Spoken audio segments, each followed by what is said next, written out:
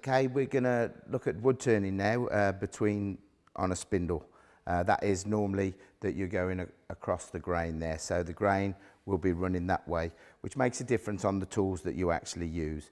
You can see that I've already marked up the centres and used a brad awl to make a hole so that they will fix between the fixed and the revolving centres that we've got here. We'll just set this up now and come back in a minute when we're ready to start.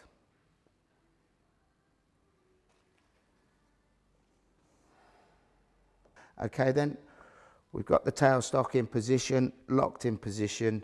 Those are set on the centres, but that's still turning, so we need to engage that and do him up so that he's nice and steady on there. Okay, we'll tighten that up so that there's no vibration. It's very important that you get the actual tool resting as close to the actual wood as you can, because obviously if you're turning with wood, if you've got a large gap and it catches, there's a lot of leverage there for the tool to be shot up. So the closer you can get it into the wood safely, the less chance you've got of anything catching and the tool being taken out your hand. Okay, with the pupils I suggest that you use a full face mask. As you can see, it's similar to the one that we use in the heat treatment, but with these ones the BS number is slightly different. This is a D1663B and it's shatterproof, or you can use spectacles that you've got there. With regards to clothing, there should be no loose clothing, baggy clothing or anything like that. Long hair should be tied back. So we'll get a jumper on this to make sure that we've got no pieces hanging down. It's very important that you get the speeds correct.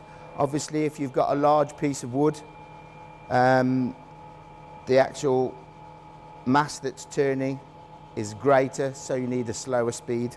We're going to rough out now with a roughing gauge, and as you can see, the profile is that you've got the bevel cutting area there. So the idea is you bring it onto the tool rest, then you bring it in, and where it catches, you then start cutting.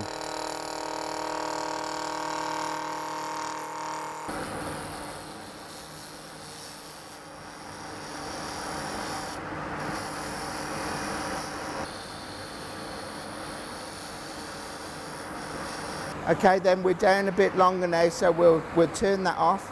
And as you can see from there, that gap is a bit large now. So we'll actually move in.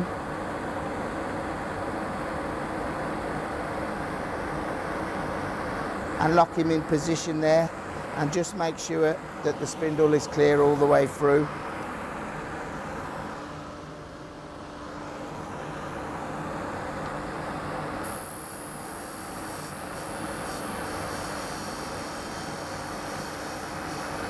Okay, now we're going to use the spindle gouge. Now we've got that nice and round, we can do some shaping with this.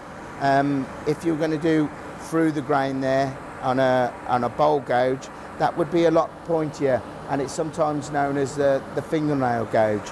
But we'll see what sort of thing we can get out of here now.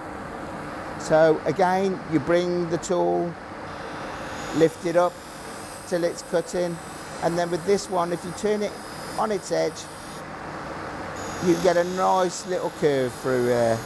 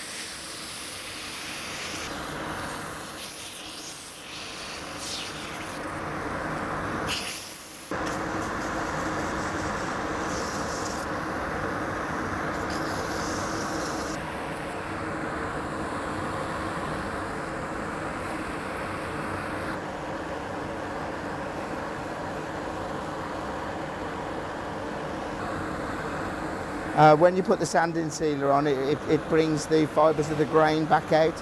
So this is just a very light buff now to sit those back down.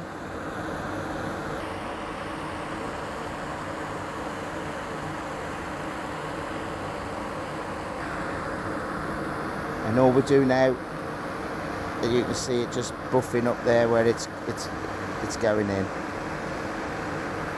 Just need to finish the bottom off there, and we can get a chuck on there and just clean the top off there as well. But there you can see it's a nice finish on there. Very simple. It's only gone to 400 grit.